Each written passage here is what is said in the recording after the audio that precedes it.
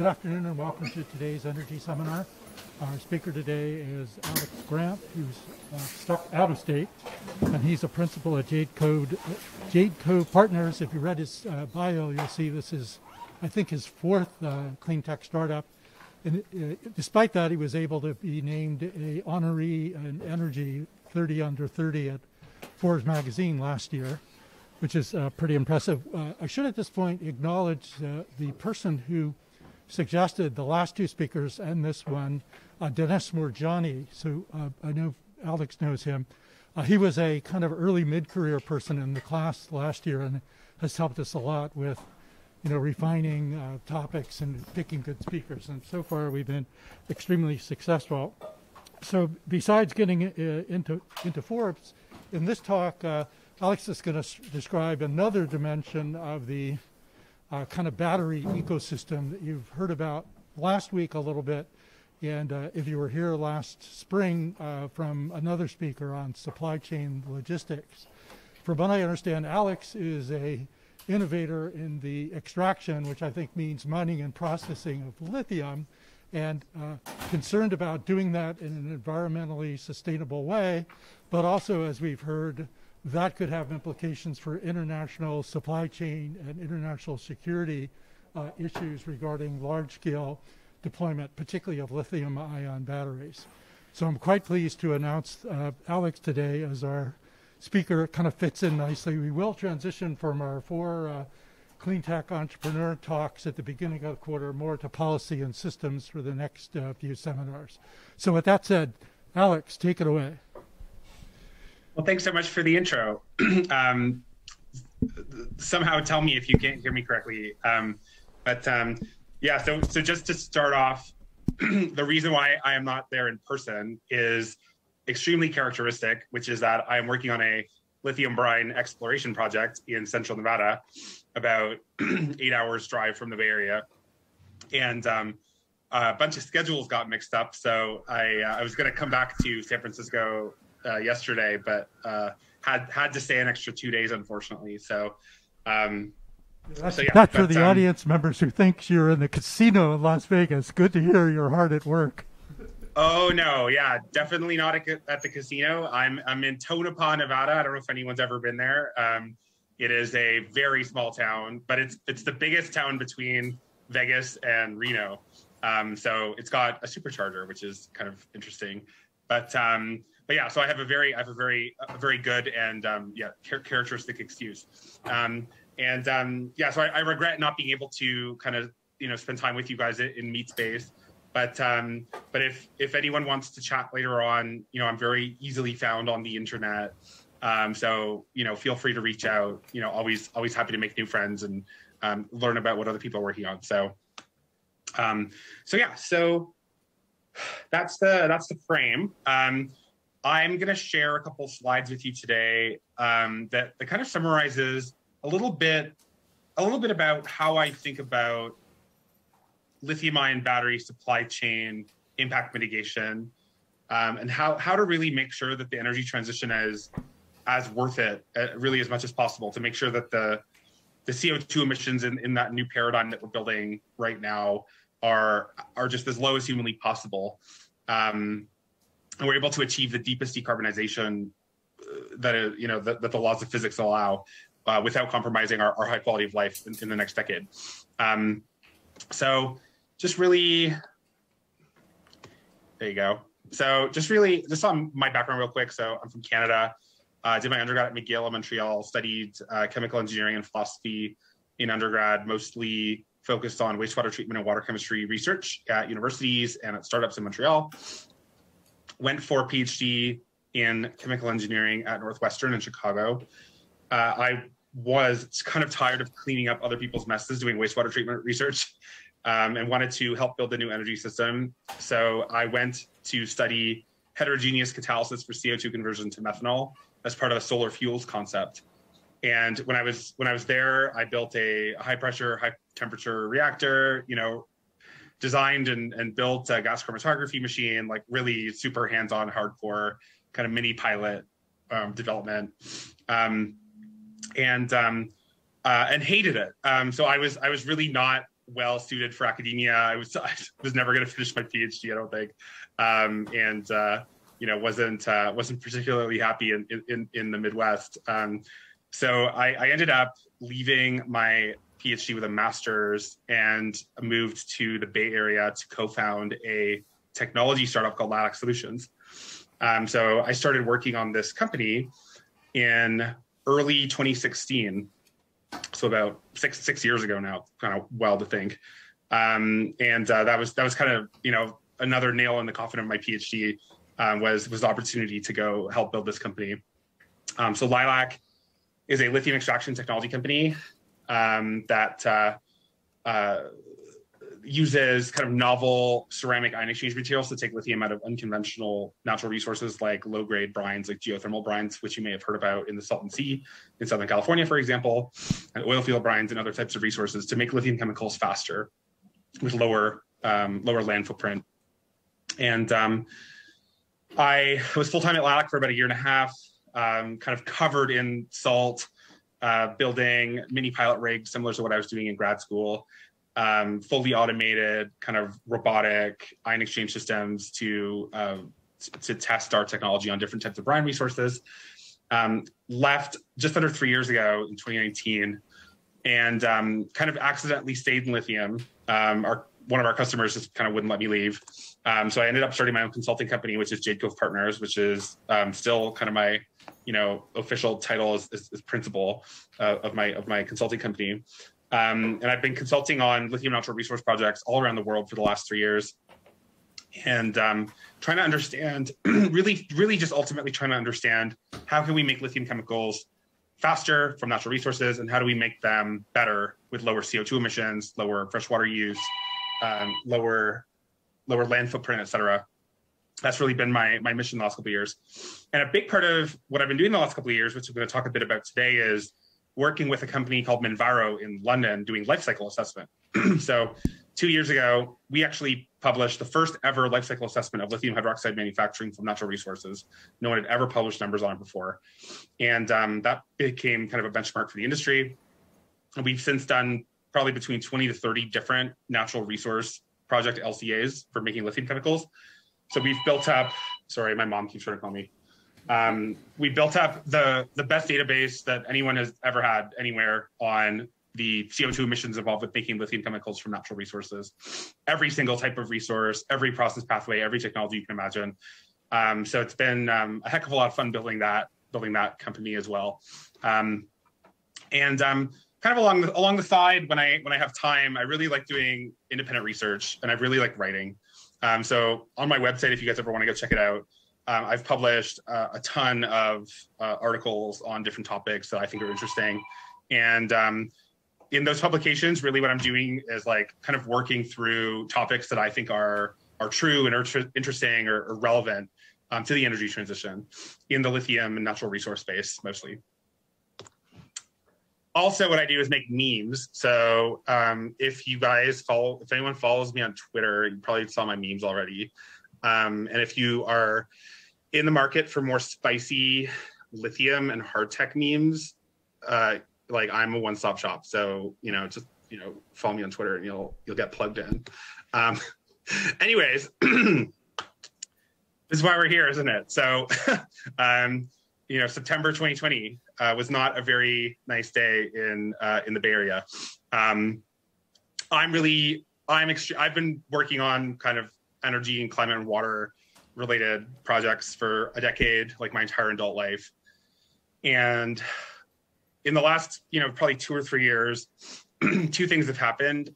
One, acute, severe kind of weather phenomena have really ramped up in a big way that I don't think anyone was expecting to happen so soon globally. Of course, I'm sure I'm preaching to the choir here.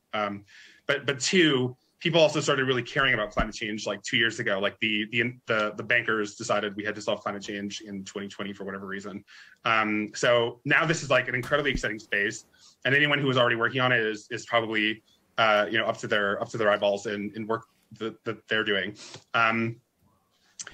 Why should we solve climate change?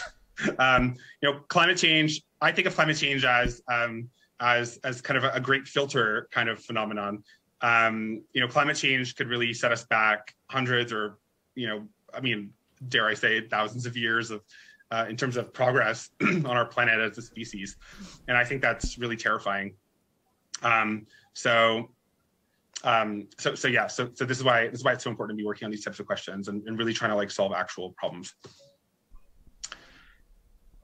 I see, kind of just to start talking about the thing that I'm actually talking about today.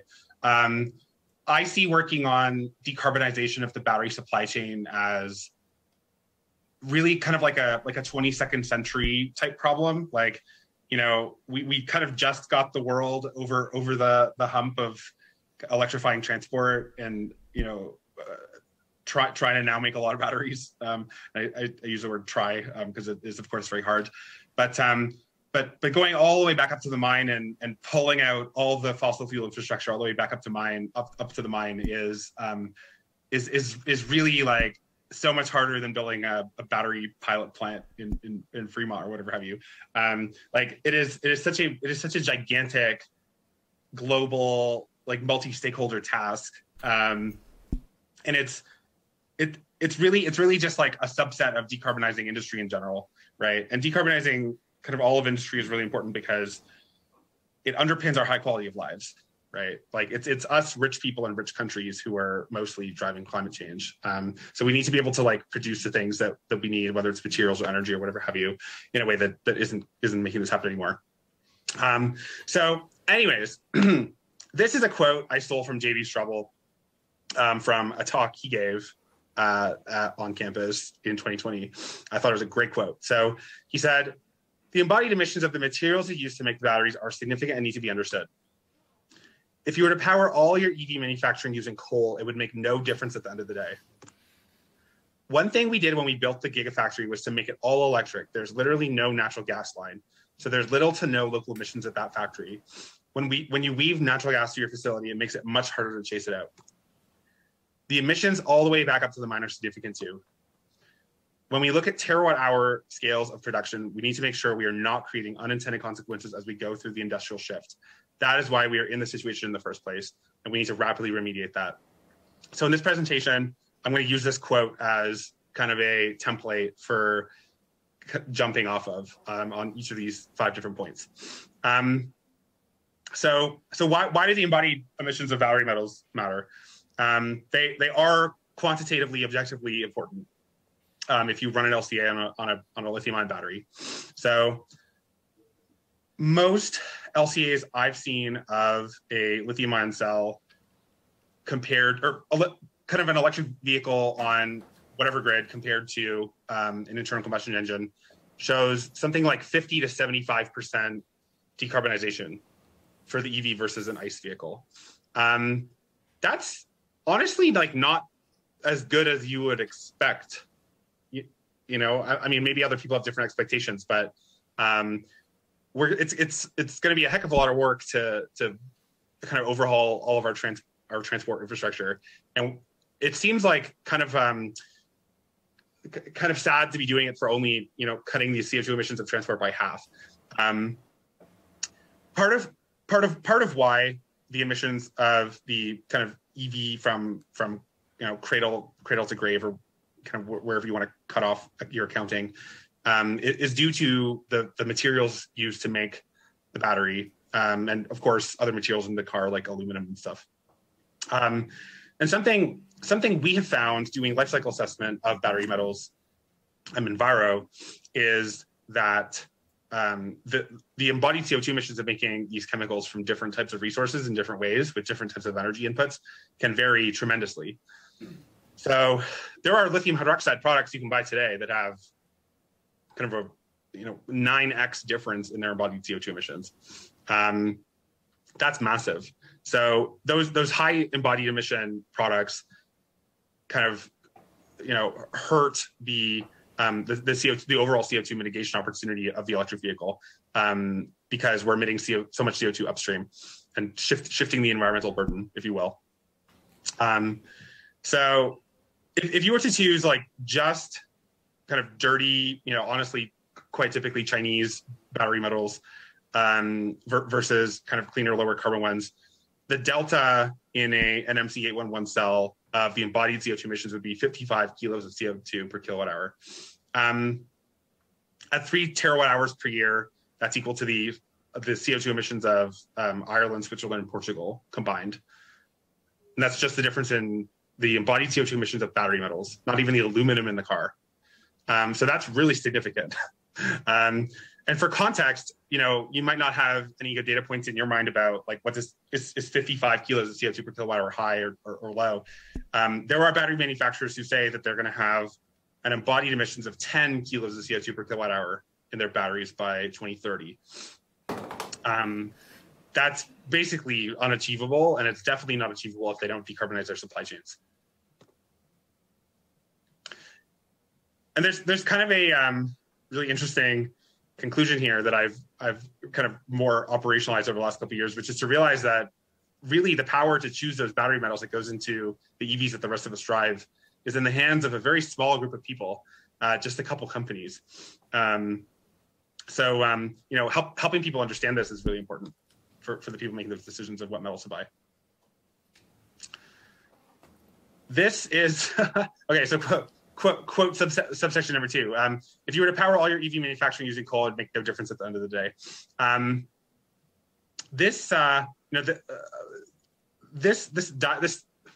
can't think of any word besides meme because I call everything a meme now.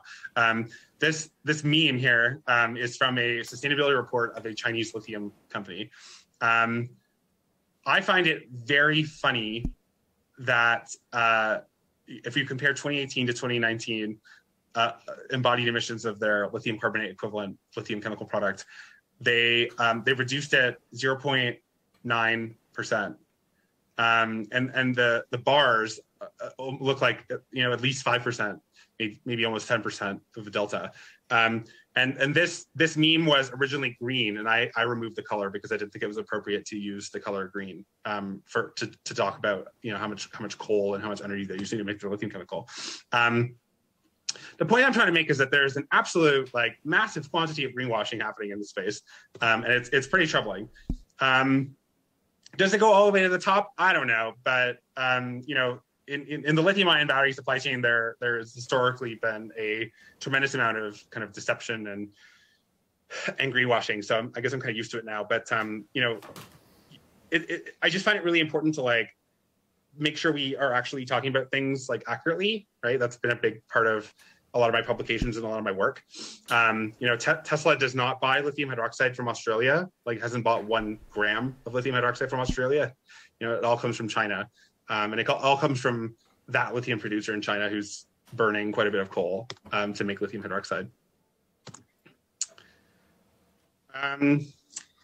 I'll skip this because I don't want to go into it, but basically, I think that emphasis on minimizing CO2 emissions and decarbonization kind of has geopolitical, kind of tangents associated with it. But that's another day. Story for another day. So the Nevada Gigafactory has no natural gas line. Once you start assuming you can use fossil fuels in a battery metal production process, it gets a lot harder to decarbonize it if you're kind of locking yourself in, right? So it's really critical that people who are designing and operating battery metal plants, like lithium chemical plants, for example, like mines, chemical plants, et cetera, need to be very deliberate about the technical decisions they make to achieve decarbonization goals. It's easy enough to greenwash and lie in sustainability reports, but eventually, I hope at least that it doesn't work forever. And I hope at least that investors start to kind of take it more seriously, and I also hope that eventually regulators take it more seriously as kind of as a kind of a securities violation, to be honest, right? But really instead of getting stuck by violating securities laws and having a whole a heck of a lot of problems for management, it's just easier to instruct the engineers to try to minimize their fossil fuel use in their operation, and really make deliberate decisions to do that, right? Just one example of kind of now I guess in a modern sense, kind of a easy way to decarbonize heat, for example, is to use mechanical vapor recompression for steam and for thermal processing, which is useful for a range of thermal processes for converting lithium chemicals and making other battery metals. Because really what it does is it makes it so that instead of burning coal or natural gas to generate all of the steam that you would use in a chemical process, you're now probably 90 to 95% powering steam generation with electricity, which can be much more easily decarbonized than a fossil fuel. The emissions all the way back up to the mine are significant. The mining industry actually knows this. So the mining industry takes decarbonization relatively seriously in a way that I don't think oil and gas does. And the reason why is because it is fundamentally possible to decarbonize mining. So mining does not need to emit CO2 in the process of extracting minerals from the earth and refining them. A great example is electric mining trucks. So a lot of underground mining is already electric. So it's not at all a new idea to electrify, transport of ore in a mine. Kind of some types of mining operations that currently are mostly powered by diesel will eventually be electrified, whether that's through green hydrogen or directly with batteries. And I think it'd be pretty cool if it was directly with batteries and you're mining lithium with a lithium-ion battery-powered truck. It'd be kind of like the lithium's mining itself. So this stuff's happening. It could happen a lot faster. But I just want to make the point that the mining industry is taking this relatively seriously, but there's still a lot of work to do, and you really have to choose decarbonization if you want it. So what happens when we scale up the battery industry, and it's dependent on coal or kind of legacy processes that are less efficient or whatever have you. If you think about that delta CO2 that I mentioned earlier, between kind of a high embodied emissions bill of materials versus a low embodied emissions bill of materials, that delta is basically as large as the entire rest of the CO2 emissions associated with making the battery. So it's huge. Just kind of purchasing decisions can make a huge difference. I've been kind of screaming this from the rooftops for the last 2 years, trying to kind of convince battery and EV industry stakeholders to take this seriously. Part of the issue here that I've noticed over the last couple of years is that EV companies and battery companies are not mining companies, and they don't understand mining and chemical processing for the most part. And what that means is that kind of the EV industry and the battery industry, which has actually relied on LCA for probably at least a decade to understand the CO2 mitigation impact of making electric vehicles compared to ICE vehicles, has been dramatically underestimating the embodied emissions of raw materials, simply because they didn't know kind of what data to collect, really. And they didn't know how to kind of do diligence on their suppliers to understand if numbers were right or not. So the result is that most database values for doing life cycle assessment on batteries are extremely inaccurate. But kind of database values aside, every single battery bill of materials will be different, right? So if I'm a Tesla or a Volkswagen, I could theoretically have completely different suppliers of lithium hydroxide, and that hydroxide can be made in completely different ways. So it's important to kind of take an asset by asset, supplier by supplier look at embodied emissions, and kind of make sure that priority to decarbonize and track emissions kind of goes all the way back up to the mine. So it's kind of shocking, but it almost doesn't matter if you completely decarbonize or completely carbon neutralize a battery manufacturing process, or even cell assembly is not even that important. If you don't pay a lot of attention to the sourcing of your raw materials, it gets completely dwarfed by the embodied emissions of those materials. So this was more geared towards the lithium industry, but really the place that this comment was coming from, why would an EV company care about lithium mining CO2 emissions. The reason why I talk about this pretty often is because in the mining industry, people used to not take upstream scope 3 very seriously. So if I was using sodium hydroxide in a process, for example, I would not report it in my CO2 emissions accounting. But that's not really a complete way to look at things. Like you have to understand your upstream scope 3 at least in kind of CO2 accounting processes. Really quickly, a couple little case studies. So there are reasons to think that the embodied CO2 emissions of making lithium chemicals, for example, is actually going up. So in the last couple of years, there's been a shift to making lithium hydroxide from Australian hard rock processed in China. And that is typically higher CO2 intense than a Chilean brine evaporation process, for example.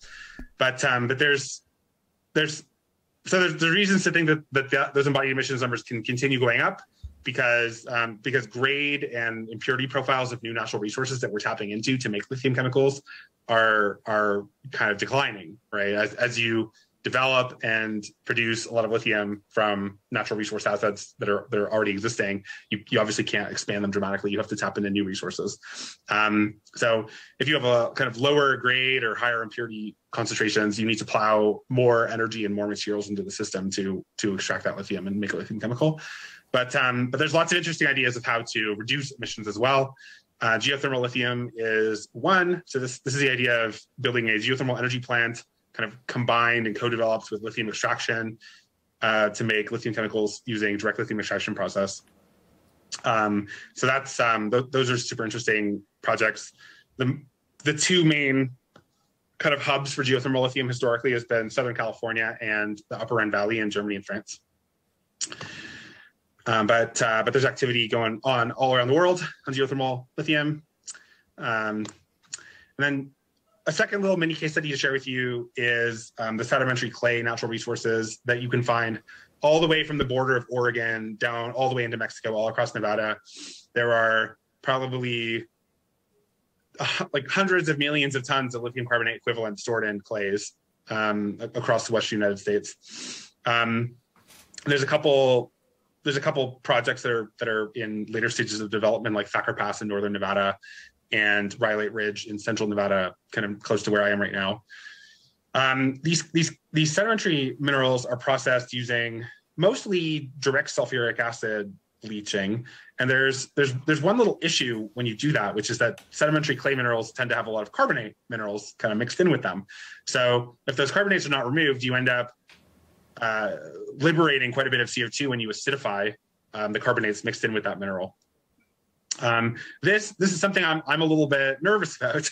I'm actually not working on many sedimentary clay lithium projects anymore because I find this problem very challenging and semi intractable, especially for lower grade resources. This is this really like underlines for me the importance of kind of understanding drivers of CO2 emissions in a lithium chemical extraction process, and using life cycle assessment to make sure what really matters. Because one of these projects could be acidifying a whole bunch of carbonates and releasing 30 kilos of CO2 per kilo of lithium carbonate, but have electric mining trucks and call themselves carbon neutral or something like this. That would be, of course, completely deceptive. A lot of coal is still used in making lithium chemicals. I think it would be cool if we stopped using coal in making lithium chemicals and all battery metals for that matter. I kind of want someone to like start a movement or something to weed coal out of the battery supply chain, because I think it's absolutely bonkers that this is kind of still going on in 2022. So just to summarize, if we're going to kind of get past the great filter and be a more advanced alien species and develop kind of a 22nd century battery metal supply chain, everyone has kind of a part to play. So, I've talked a lot about kind of the role that engineers and technologists have here, because I am one of those people. So, won't go too much into detail there. But I would also kind of really emphasize the importance of investors taking this seriously and kind of investing some time and energy into understanding embodied emissions of battery metals.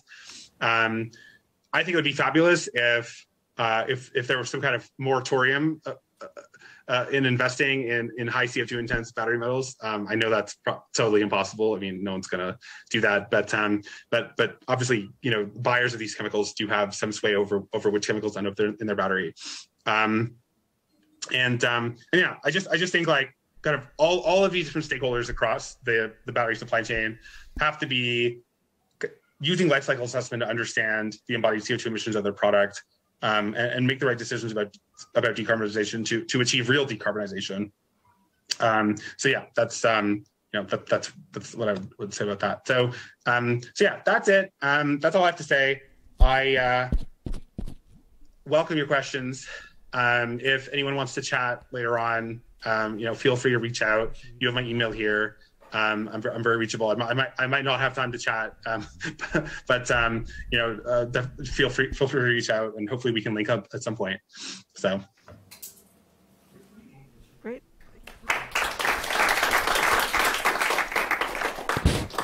Thanks, Alex, for that great talk regarding your work. I actually find myself wondering exactly what you're doing there, but you probably can't talk about that in Nevada. As a classic rocker, your theme could be the old Who song, "Don't Be Fooled Again." Is that kind of, if I get your drift here? Don't think you're solving a problem that you might not actually be solving. Yeah, no, what am I doing here? So I'm involved with a lithium brine exploration project. So you know, I'm an engineer. I've worked on like tech startups, like living in a city kind of person. I never thought I would be involved with such an early stage project like this. Like literally the problem set that we're working on right now is shooting like sound waves into the earth to figure out where salty water might be, and kind of in what thicknesses and how extensive in kind of XY, and then how many different aquifers you can find all the way down. And then in 2 weeks from now, probably on Valentine's Day, we're gonna poke a hole, and that'll be the first time that we'll know the actual geochemistry kind of as you go down into the earth, which is really what matters. You can take surface samples, easy peasy, but we're gonna have to drill about 1 kilometer deep to understand, you know, where lithium could be, kind of going all the way down, and start to understand how much lithium there could be in this particular exploration target, and to understand if we have higher enough grade to extract it economically and build an actual operation that could make lithium chemicals that could go straight into a cathode for a lithium-ion battery. So yeah, it's crazy. It's literally crazy. You know, like this company I'm involved with is investing hundreds of thousands of dollars, millions of dollars actually, to drill holes in a salty pile of mud to see if there is lithium there. We don't even know how much lithium is there. We don't even know if it's a project yet. So you know, I think it's a lot of fun. I like being out in the desert. I think it's really fun being out here. But it is a truly kind of unprecedented like exercise. Like not very many people have worked on anything like that before, where it's so risky, so bonkers. I mean, it's just yeah, totally kind of crazy project. But I find that a lot of fun. So. Okay, now we can take questions from the audience in the room. If anyone has questions, I'll just bring you the microphone so we can hear you. So I was intrigued. I guess I see the solution to this problem being entrepreneurs like you on the one hand, and other players, particularly struck the last few years, as you indicated, by the buy-in from the financial community, finance, banking, insurance, and whatnot. And I know even there are, you probably know this, some really recently rolled up investment funds that have a sustainability index kind of way of valuing investments in their portfolio. So the question for me is, are you talking to those guys? I could see them trying to do kind of quick, simple life cycle, but not going as deeply. To what extent are you communicating with that community already?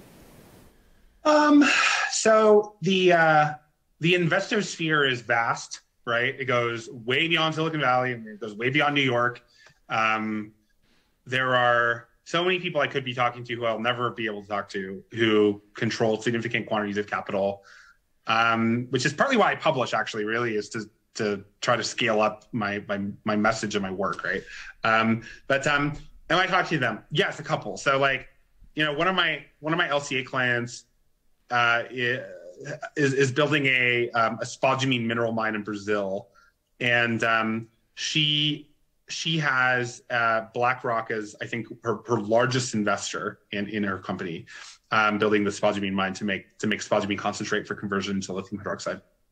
And BlackRock has solicited CO2 emission data from my client, and I've helped kind of essentially fill in the Excel sheet of what BlackRock wants, right? So I've had some experience kind of feeding data kind of down the chain to investors to help them understand kind of what my clients' CO2 profiles look like. I've got on my to-do list for tomorrow or the day after filling out a kind of a CO2 emission profile for a major European auto manufacturer. So I have in contact with a couple of really, globally relevant, significant names. I can tell you that really the most sophisticated folks are mostly asking pretty much the right questions.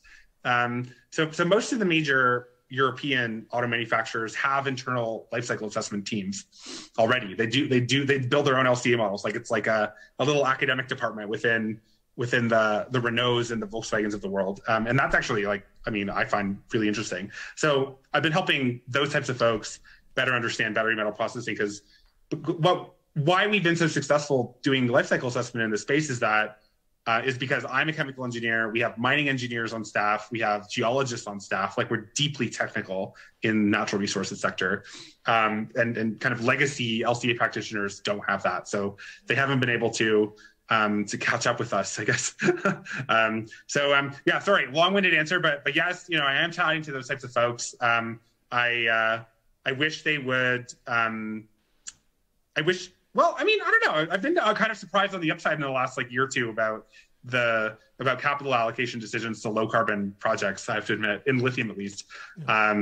So I don't know. I'm pretty excited and optimistic, to be honest. But I'm sure there's always more kind of permeation of these ideas into the investor sphere that would be helpful. And yeah, actually, you know what? One interesting comment to share before I stop talking.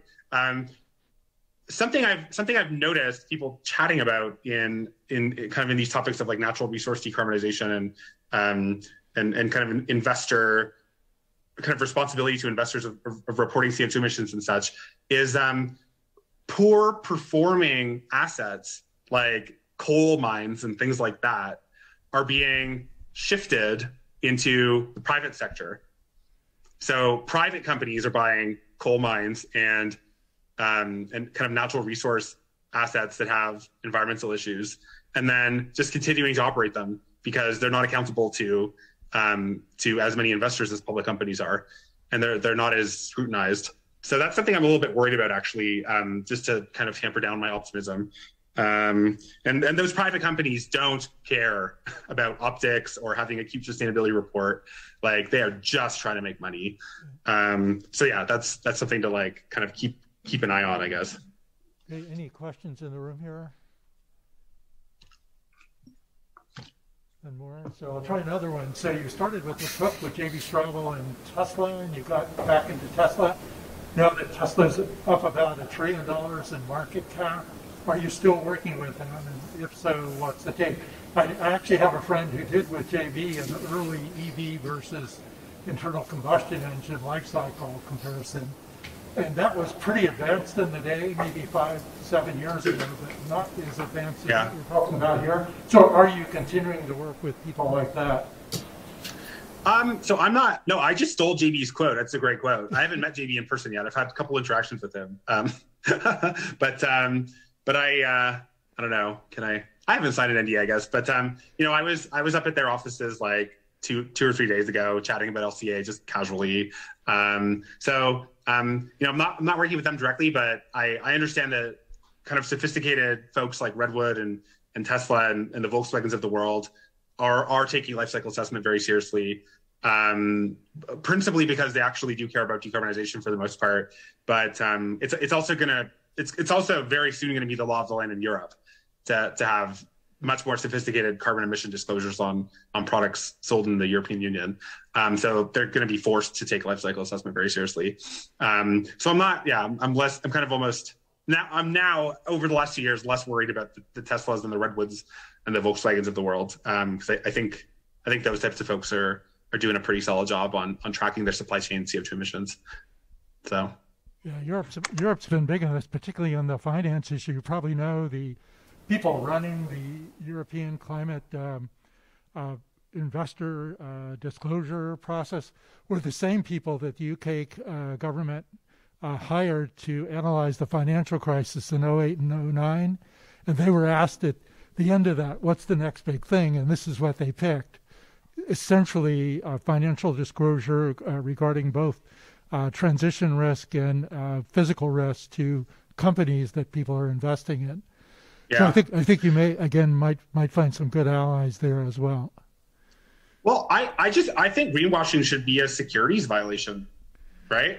Yeah. A lie to investors is a lie to investors, regardless of what it's about, right? Yeah. And especially if it's related to climate and environmental impacts that a company incurs in making its product, investors need accurate information on that to make decisions. Yeah.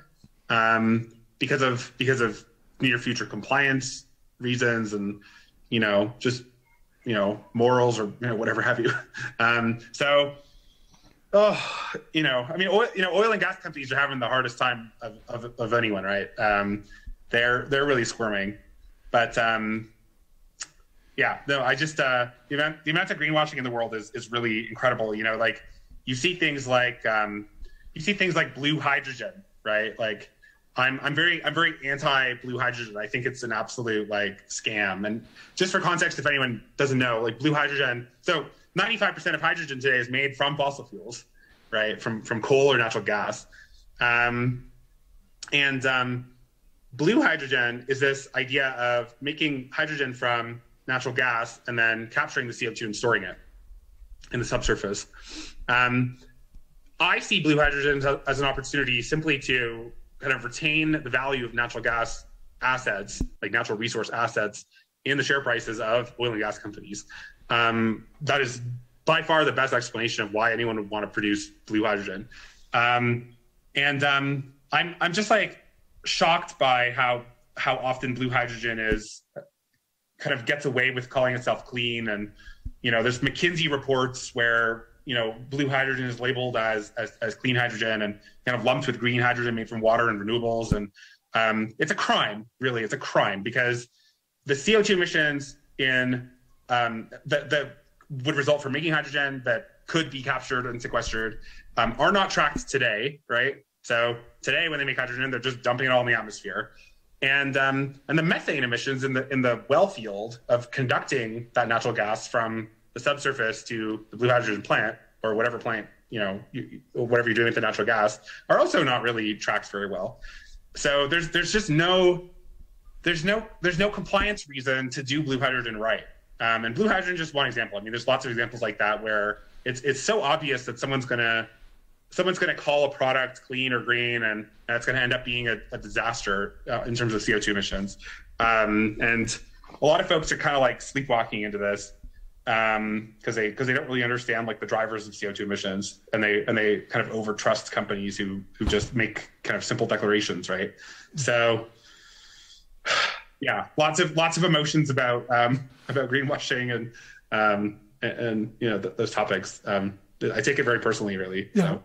Well, hang in there. I do think there may be some win-wins in here, but if we don't have the right accounting framework and full transparency, we're not going to even see those. So I do agree with that part of it. There's no kind of simple way to do it. It's equally hard to what you're doing to make sure that the bit that you allow is actually going to get you to a better place through the big transition. Yeah. So any other comments in the room? I think we can now adjourn. Oh, yes, sir. You want to Real simple. Stand one sec. Who's doing it right and who's trying to do it better for decarbonizing? For decarbonizing the lithium chemicals, or decarbonizing what? Just like the battery making process in general. I'm thinking more like specifically towards like EV cars. Well, I think my clients are doing things right, obviously, but I'm biased. Of course. One, huh? Can you say who they are? John's asking, can you say specifically? I'm trying to think if any of my cathode or cell LCA clients are public. One that's public is named Freyr. So they're building an LFP. They're building a cell plant in Norway, which has a very clean grid, so they're off to a good start. But yeah, so we're helping them with LCA on their cell manufacturing process. That's just one of probably 5 different cathode or cell companies that we're working with at the moment that are otherwise confidential. I will, I hinted at one person, one company that was making kind of tenuous claims and has kind of tenuous expectations for their embodied emissions. And I might as well just name them because I don't really lose anything in naming them. Northvolt in Sweden. Northvolt is the company that they're planning to make cells for European auto manufacturers kind of in the next 5 to 10 years. And Northvolt has published a target of total embodied emissions of 10 kilos of CO2 per kilowatt hour of storage in their cell. I was showing you kind of some of the orders of magnitude of kind of kilos of CO2 per kilowatt hour of raw materials versus cell manufacturing, et cetera. And based on those numbers, where probably the average right now is something like 75 to 100 kilos of CO2 per kilowatt hour for a lithium-ion battery, that's almost an order of magnitude higher than their target. And I'm not aware of Northvolt publishing relationships with any low carbon battery metal producers or developers for that matter. So today I've seen no evidence that Northvolt is doing anything to promote production of low carbon battery metals.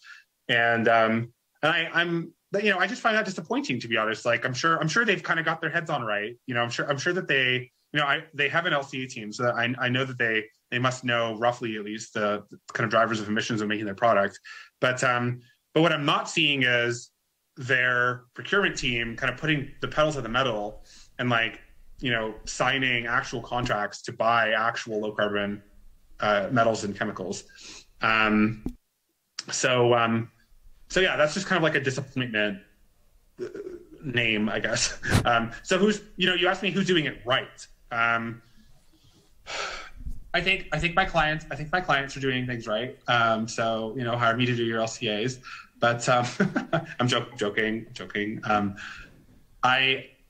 If I had to kind of go through the list, I don't know if that's interesting to you guys. Maybe that's excessive, but most of them are kind of doing it right, but not really. But most of them don't, as I said a couple minutes ago, most of them don't fully really understand the embodied emissions of their cell bill of materials. So it's impossible to do it right if you don't understand that.